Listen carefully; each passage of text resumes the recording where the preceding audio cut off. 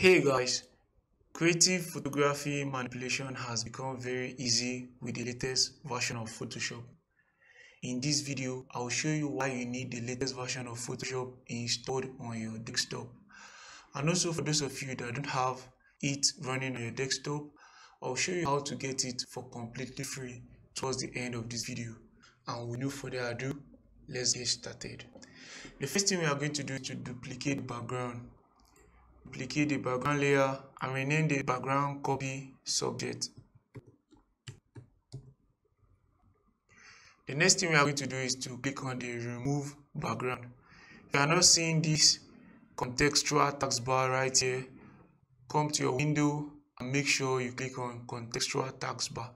Now let's click on it. You see it's no longer showing. So if you come to window and click on contextual taskbar, you can see this taskbar showing right here. So now click on remove background. Now that Photoshop have removed the background, hold Ctrl and click on this layer mask, the subject layer mask. Click on it. I can see the selection it has made. So to refine selection, we are going to use our quick selection tool. So come and select the quick selection tool. And now if your mouse pointer is showing like this after selecting any tool from your toolbar, click on caps lock to return it to the original symbol of that particular tool. So right now you can click on these areas to refine the adjustment.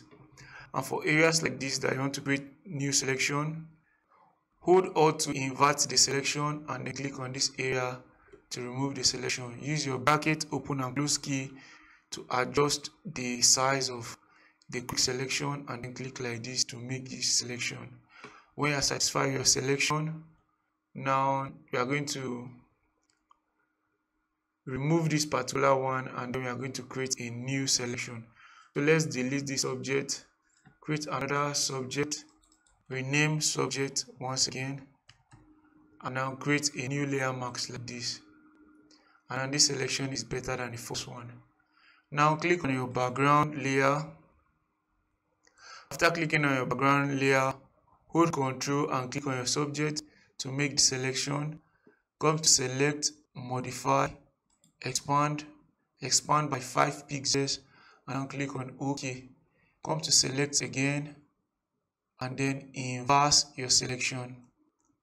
After doing that, we are going to now manipulate the background. Click on generative view and now you can see it says describe what you do like to generate, or feel free to leave this blank, English only.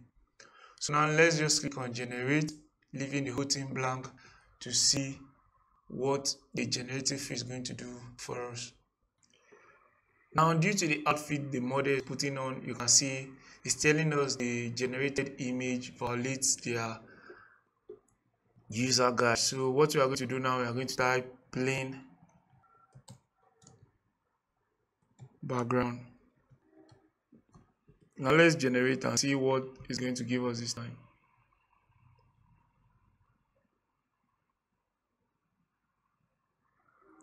So after we typed in plain background, you can see it's giving us background that have been edited and have been planed out. All the blemishes, all the wrinkles have been removed, and this used to take a lot of time to do manually in Photoshop, and you can see AI is now doing it automatically for us just by typing in a prompt.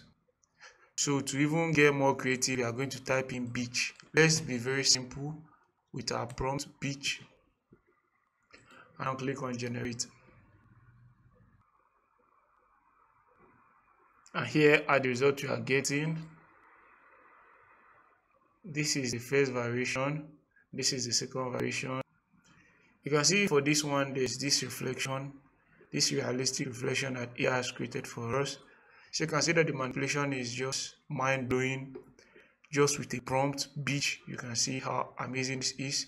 If you are not satisfied with this particular one, you click on generate again, and you can see the AI will go on to create more variation. As you continue to click to create 3 variations, you check if you are okay with it, you save it.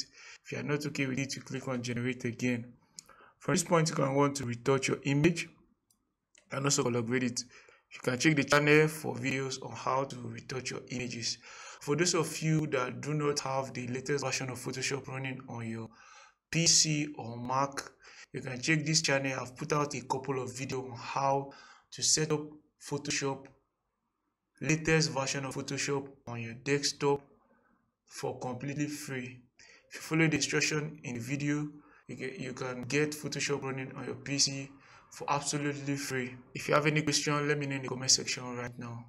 Also, please like this video if you find it insightful. Please subscribe to this channel and turn on post notification for more helpful tips, tricks, and photography tutorials. Happy to be part of your creative journey. See you in another amazing tutorial.